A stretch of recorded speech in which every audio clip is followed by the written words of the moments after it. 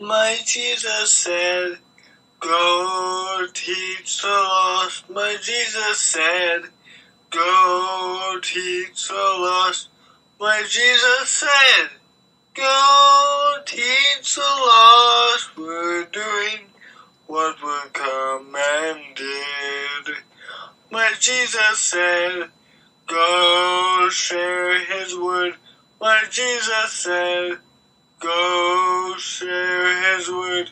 My Jesus said, go share his word. We're doing what we're commanded. Pulpit times.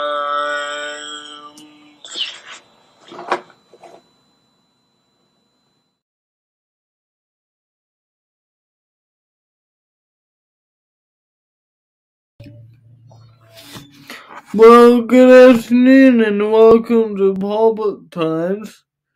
We are going to consider another sermon and song. This one is a original a cappella teaching hymn, like we did last week with Be Doers of the Word. We're going to do it with the whole armor of God. So bear with me as we get people in here.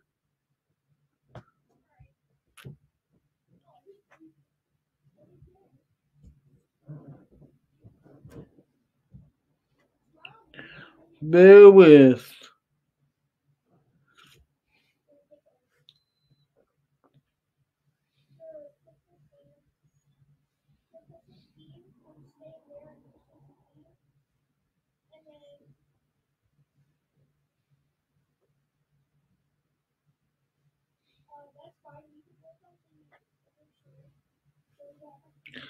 Bear with. Glad you're here. Who's with me? Let me know who's here. I see we got two. We're going to study this hymn in just a minute here.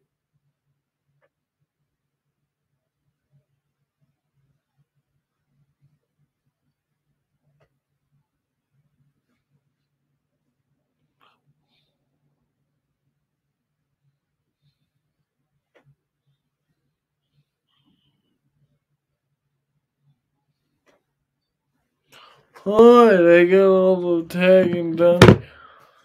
So bear with me as I get the video up. We're going to listen to the video, and then when we come back out,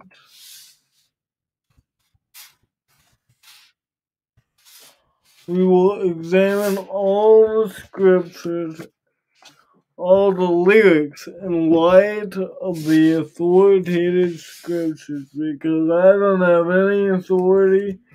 You have no authority. The Bible has all authority. Let's see if that will get that done. No.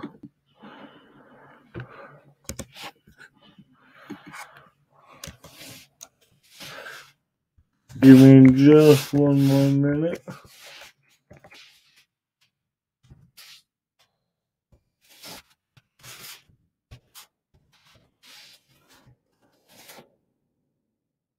There it is.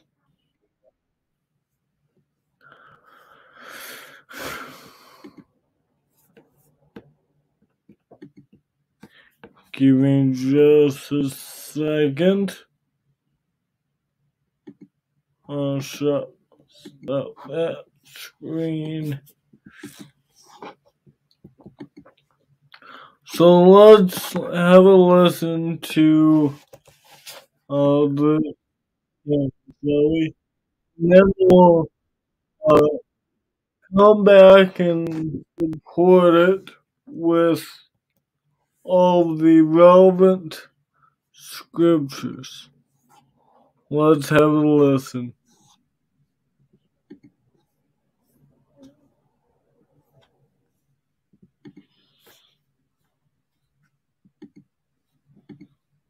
I've got the sword of the Spirit, the helmet of salvation. I've got the sword of the Spirit, the helmet of salvation. Take up the whole armor of God, Christian. Fight, fight, fight the battle. Resist the devil and he will flee. Turn, turn to each other. Encourage each other. Oh, hear the plea. I've got my waist belted with truth, the shield of faith that quenches. Take up the whole armor of God, Christian. Fight, fight, fight the battle. Resist the devil and he will flee. Turn, turn to each other. Encourage each other. Oh, hear the plea. I've got our God's righteous breastplate, the gospel shoes on my feet. Take up the whole armor of God, Christian. Fight, fight, fight the battle. Resist the devil and he will flee. Turn, turn to each other. Encourage each other. Oh, hear the plea. I've got the prayers of petition, the Spirit interceding. Take up the whole armor of God, Christian. Fight, fight, fight the battle. Resist the devil and he will flee. Turn, turn to each other. Encourage each other. Oh, hear the plea. This is the whole armor of God, Christian. All right. That is the whole armor of God. We're Michigan's most experienced personal injury law firm.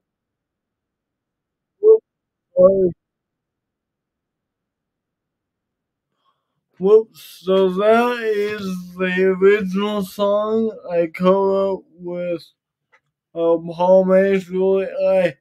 I wrote it and he helped me edit it with phrasing and syllable count.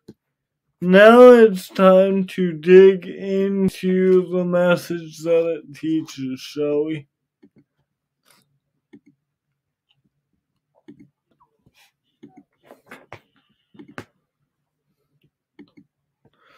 So, verse 1, I've got the sword of the Spirit, the helmet of salvation. Take up the whole armor of God, Christian. That first line, I've got the sword of the Spirit, is supported by Ephesians 6:7. And Ephesians 6:17, and take the helmet of salvation, the sword of the Spirit, which is the Word of God. We have the sword of the Spirit, the Word of God. And Hebrews 4:12 says the Word of God is quick and powerful and sharper than two-edged sword, piercing even to the dividing asunder of soul and spirit, and of joints and marrow, and is a discerner of the thoughts and intents of the heart.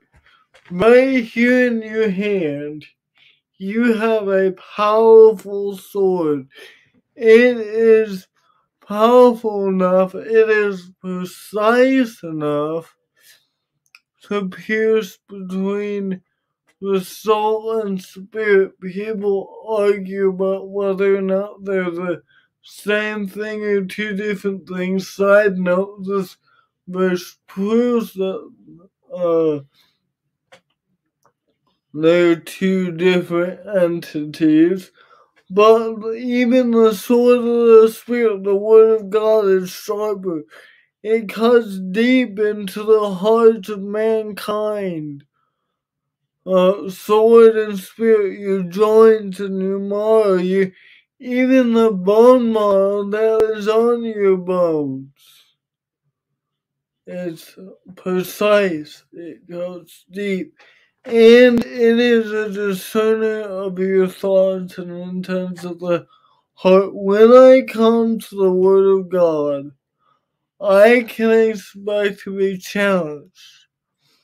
I can expect to be challenged and to be judged by it. And when I come to the Word of God, the sword of the Spirit, I am coming to the great discerner of the heart and mind. I've got the sword of the Spirit, this powerful sword. I got the sword of the Spirit, the helmet of salvation. Take up the whole armor of God, Christian.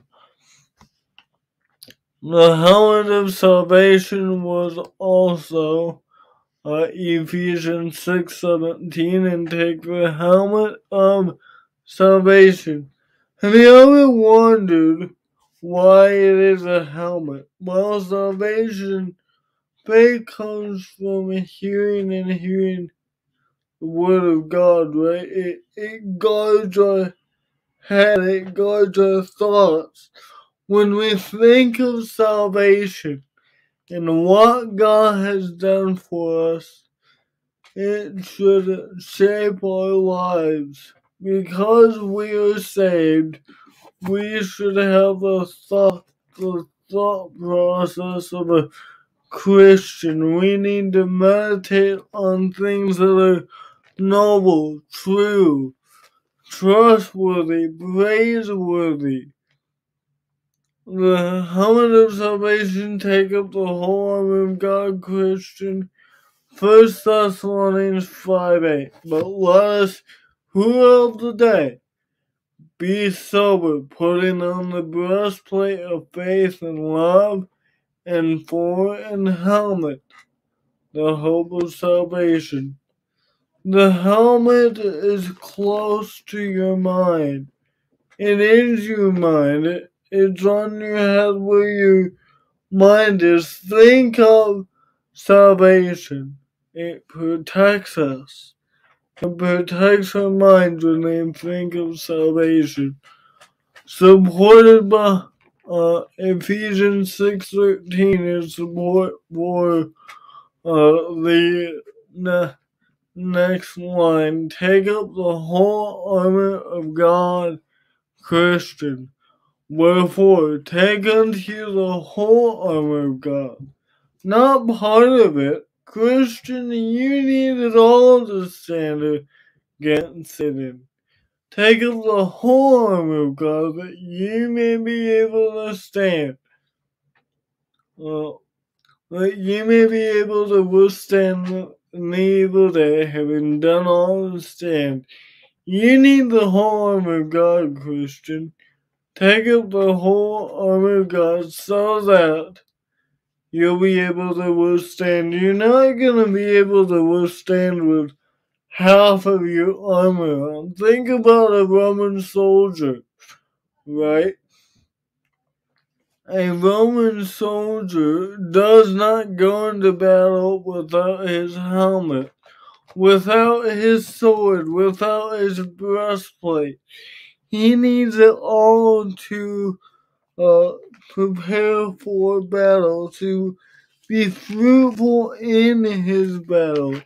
In the same way, we need all these armor pieces. Put on the whole armor of God, Christian. We can't just take half. We need it all. So that will cover verse 1. We go now to verse 2. We'll do we will do the verses and then the chorus. We'll support the chorus last. Verse 2, I got my waist belted with truth, the shield of faith that quenches. Take up the whole armor of God, Christian.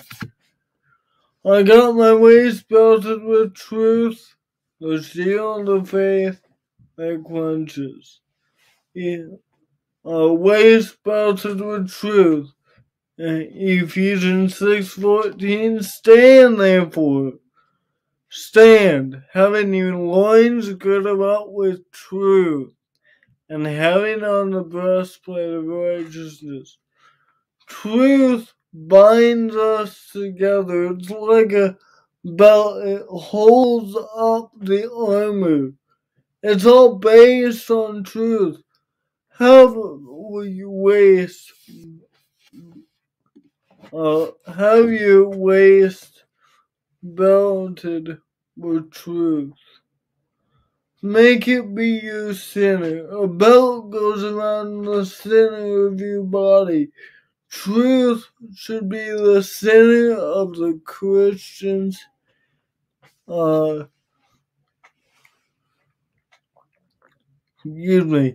Truth should be the center of the Christian's existence. How that weighs good about you. You know, in John 8:31 and 32, Jesus says, you can know the truth, and the truth will make you free. It makes us free, folks. You gotta have that truth. Our truth is the foundation for putting on this whole armor. I got my waist belted with truth, the shield of faith that quenches. Ephesians 6:16, above all taking the shield of faith, with which ye shall be able to quench all the fiery darts of the wicked one. What are some of those fiery darts? Doubt, disbelief, distrust, fear, lying, gossip, maybe a death in the family. All these evil, lustful thoughts can be a hindrance, a dart that Satan throws you away. I got the shield of faith that quenches all the fiery darts of the evil one. Doubt, distrust, all this. Disbelief, gossip, murder, anger, slander, fornication. All the lies that Satan peddles in our world today. We have the shield of faith that quenches all that. And we can't forget what Hebrews 11 verse 6 says. But without faith it is impossible to please him. For he that cometh to God must believe that he is, and that he is a rewarder of them that diligently seek him. Without the shield of faith, we can't quench the fiery arrows of Satan. We can't please God. Without faith, it is impossible to please God. Even in that chapter in Hebrews 11, we have men and women of faith, and that faith moved them to action. By faith, Abel offered. By faith, da da da da da.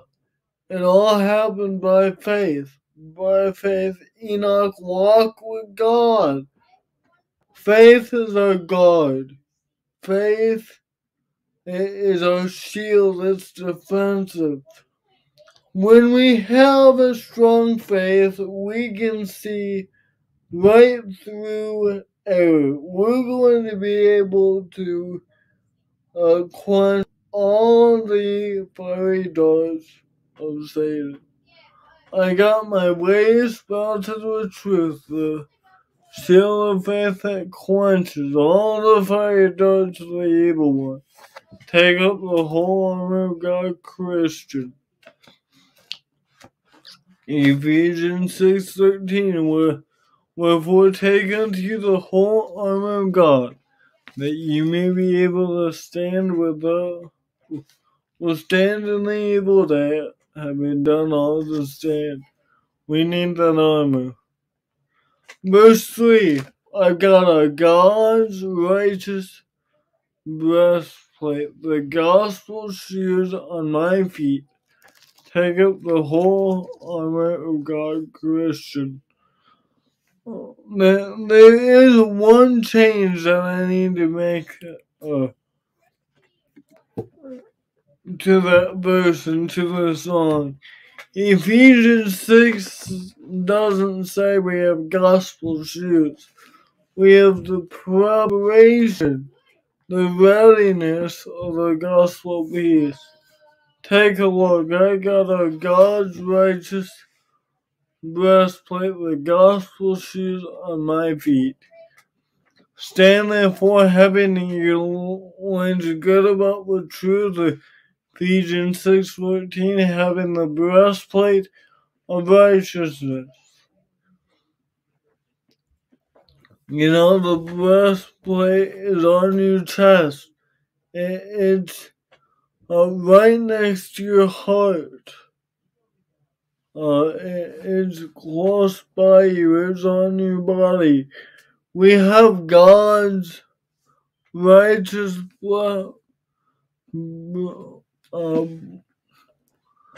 God's righteous breastplate. It's on our body. It's there to protect us. We have God's imputed righteousness on us when we believe and have faith to do exactly what He said. Romans chapter 4.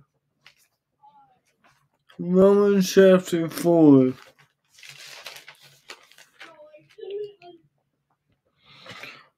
Let's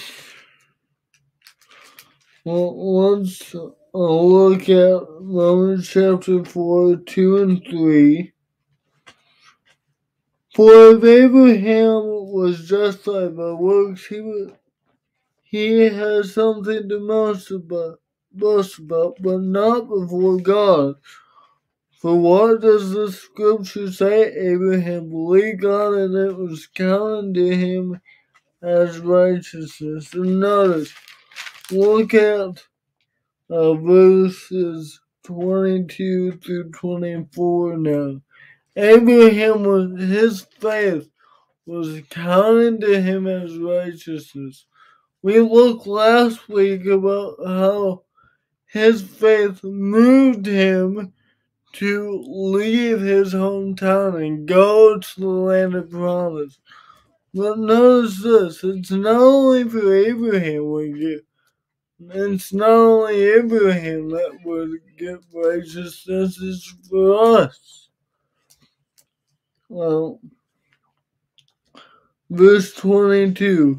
That is why his faith was counted to him as righteousness.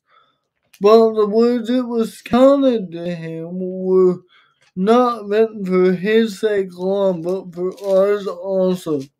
It will be counted to us who believe in him who raised from the dead, Jesus our Lord. See, the fact that Abraham was counted as righteousness was not only for his sake, but it does us good as well. It gives us confidence that we can be justified just like Abraham by faith and get the imputed righteousness of God through Jesus Christ. So yes, we have a God's righteous breastplate, just like Abraham did, and the gospel shoes on my feet. And and your feet shod with the preparation of the gospel of peace. And verse 3 ends, the gospel shoes on my feet, why is it on your shoes? Matthew 28:18-20 comes to mind. And Jesus came and spake unto them, saying, all power is given unto me in heaven and on earth. Go ye therefore, and teach all nations, baptizing them in the name of the Father, and of the Son, and of the Holy Ghost, teaching them to observe all things whatsoever I have commanded you, and lo, I am with you always, even to the end of the age. It's on our feet. Teach, baptize, teach. Go. Go make disciples. Christian, you need to go spread the gospel peace. I need to go spread the gospel peace. We have the preparation of the gospel peace on our feet. So, take up the whole armor of God, Christian. Ephesians 6:13 again. Wherefore, take unto you the whole armor of God, that ye may be able to withstand in the evil day, having done all to stand. Use all your resources, Christian. Take up this whole armor. It's a battle. It's a fight. Take up the whole armor of God, Christian. Verse 4. I've got the prayers of petition. Praying always with the Spirit, Ephesians 6:18. With all prayer and supplication in the Spirit, and watching thereunto with all perseverance and supplication for all the saints, for all saints. We have prayer, we have access. We can pray for one another. We have access to the very throne room of God. It's a battle, folks, but we don't have to do it alone. I got the prayers of petition. We can petition God through the Spirit because we have the Spirit interceding. Romans 8:26 and 27. Likewise, the Spirit also helpeth in our infirmities, for we know not what we should pray for as we ought, but the Spirit itself maketh an intercession for us with groanings which cannot be uttered. And he that searches the hearts knoweth what is the mind of the Spirit, because he maketh an intercession for the saints according to the will of God. When we don't know what to pray, God has assigned the Holy Spirit for us. The Holy Spirit's job is to intercede on our behalf. When we groan, does that mean God? Does the fact that the Spirit intercedes means that God's not sovereign? No. But God has purposed, God has given a role for the Spirit, and to say this verse doesn't mean what it says, and to say because the Spirit has that role, God is less than, well, you would have to say the same thing about Jesus. Since Jesus had the role and was sent from the Father, is he less than God? No, but God designed it this way. He knows what we need, but he has assigned the Spirit to help us in times when we can't pray when we don't have the words, when we're struggling. The Spirit helps us. We have this part of our, not necessarily part of the armor, but a weapon is the Spirit. The Spirit interceding for us. So church, take advantage of it. Use Him. Take up the whole armor of God, Christian. Take up everything. Ephesians 6:13 again. Wherefore take unto you the whole armor of God, that you may be able to withstand in the evil day, having done all to stand. Take up all your resources. Don't leave any one of them behind. They're all important. Take up the entire armor of God, Christian. The chorus. Fight, fight, fight the battle. Resist the devil and he will flee. Turn to each other. Encourage each other. Or hear the plea. Fight, fight, fight the battle. It's a battle, folks. Resist the devil and he will flee. Fight, fight, fight the battle. Ephesians 6:12. For we wrestle not against flesh and blood, but against principalities, against powers, against the rulers of the darkness of this world, against spiritual wickedness in high places. Friends, we are in a battle that we can't see. We have to resist the battle. Resist temptation, rather. We need to embrace the fact that we are in a battle. We're in a battle with unseen creatures, unseen beings. We need to resist the devil and he will flee. James 4:7, submit yourselves therefore to God, resist the devil and he will flee from you. Resist the devil and he will flee. Friends, there's one thing you gotta understand. The devil is not God. He's not all-knowing. He's not all-powerful. Thank you, God, for that. We can resist him. We can take comfort in the fact that he's not God. He's not all-powerful, and we can resist him. Turn to each other, encourage each other, or hear the plea. The last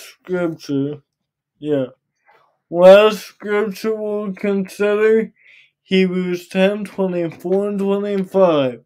And let us consider one another to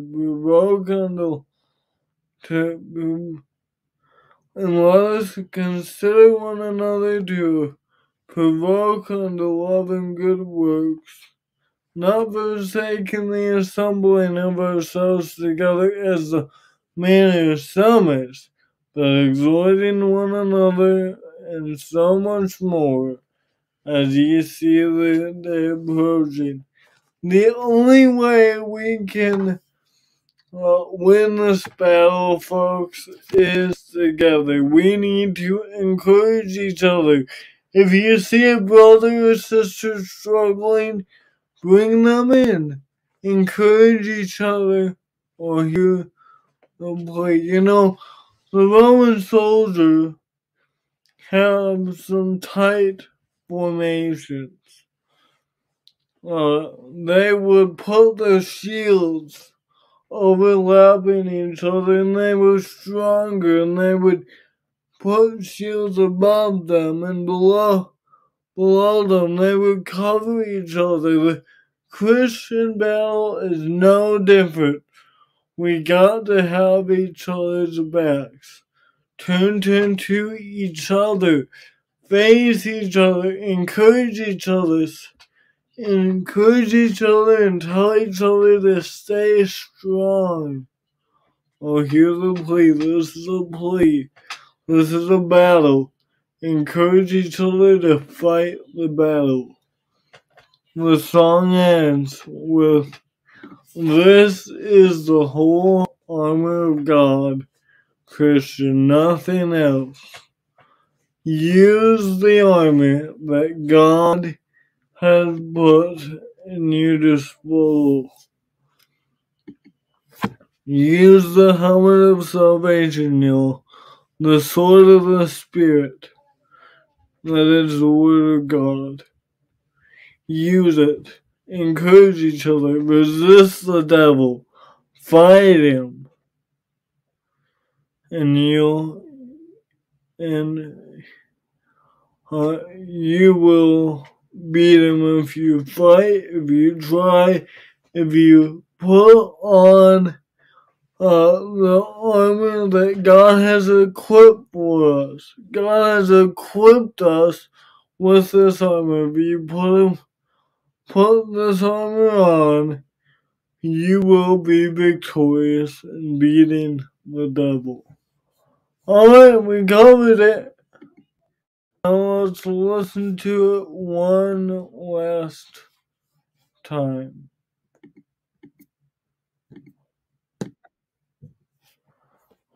Let me get the video back up. Now that we've studied all the relevant scriptures, let's listen to it one last time. Here we go.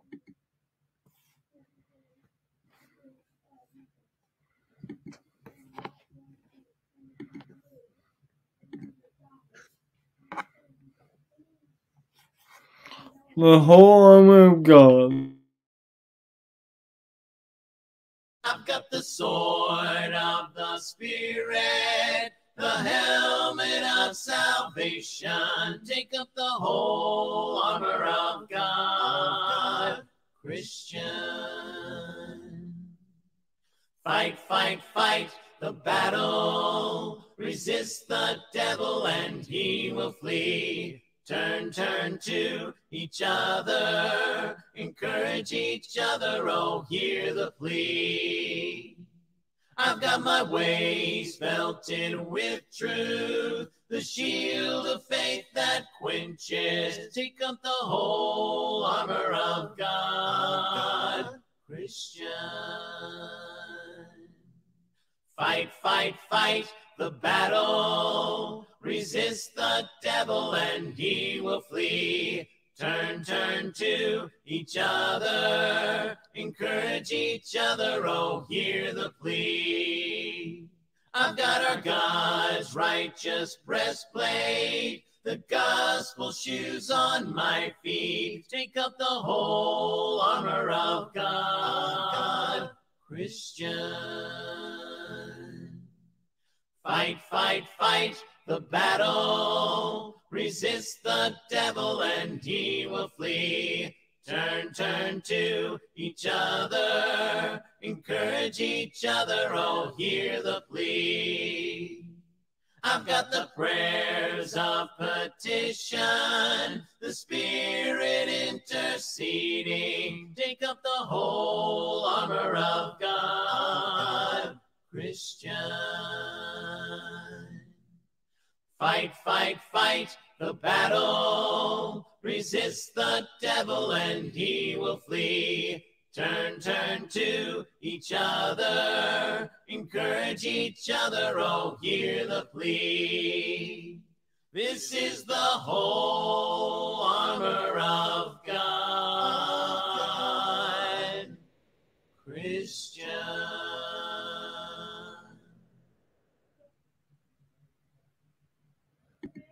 Alright, we covered it.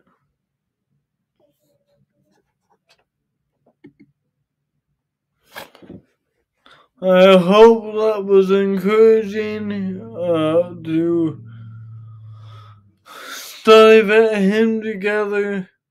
Know that it is truth, that you have all of the armor pieces that God wants you to. You have everything you need to beat the devil. Just equip yourself, arm yourself with those pieces. Let's pray. Father in heaven, we love you. We thank you for giving us the tools and the talents to